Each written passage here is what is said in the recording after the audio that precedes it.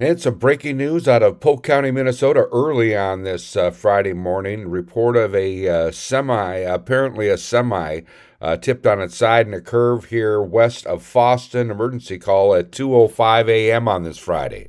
Paging Fosston ambulance. Have a one vehicle rollover, County 1, just west Fosston, right where it curves south there. Sounds like it might even be a tractor trailer semi. Individuals trying to get out.